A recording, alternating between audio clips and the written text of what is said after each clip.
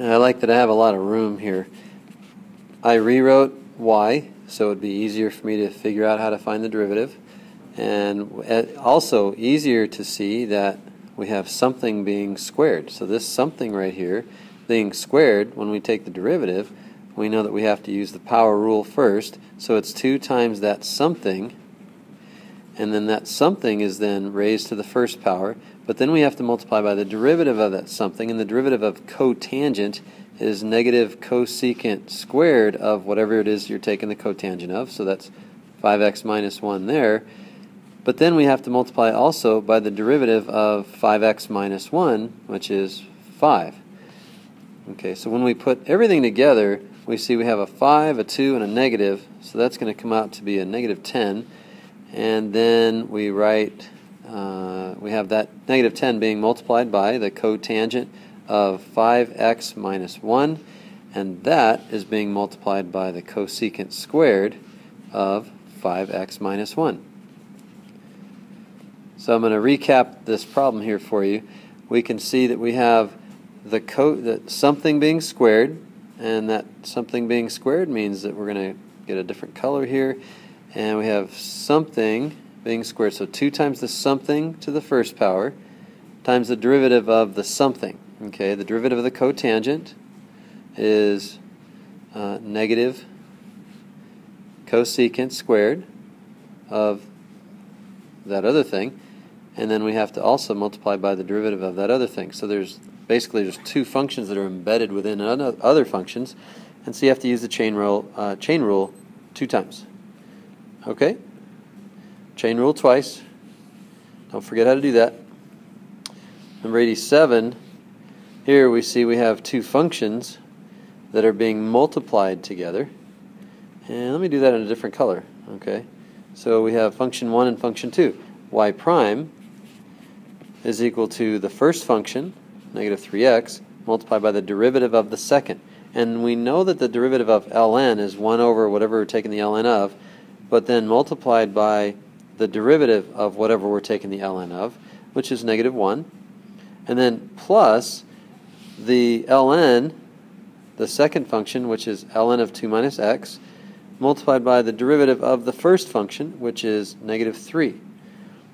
Okay, let's see, can we clean this up a little bit? Negative 1 times negative 3x is 3x over 2 minus x, and we have that minus 3, so we have minus 3 times ln of 2 minus x, and that is it. Okay, number 88, I'm going to go ahead and rewrite this in a different color. I'm going to rewrite this as, let's see here, 3 times something to the 1/2 power, and that something is ln of x squared to the 1/2 power.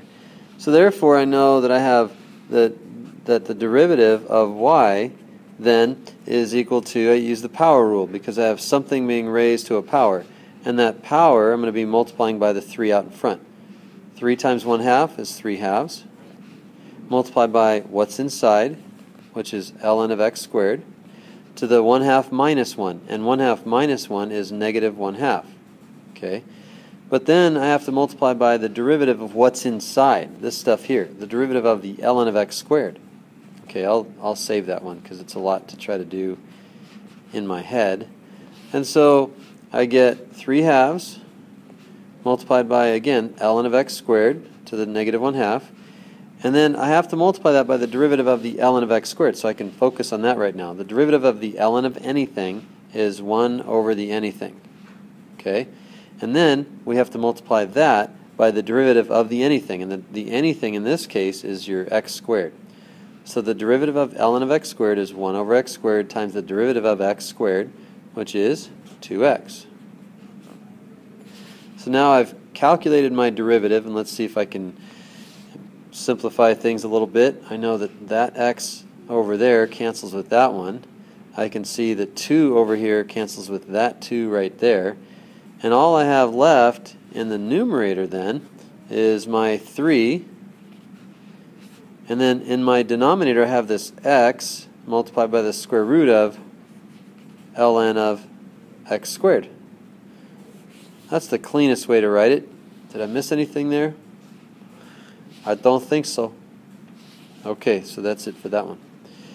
Number 89, last one on this page. The derivative of the tangent, we know that to be the secant squared. Okay, whatever you're taking the tangent of, the derivative of the tangent is secant squared of whatever that is. And so in this case, it's cosine of x to the fourth. Well, now we have to multiply by the derivative of the cosine of x to the fourth.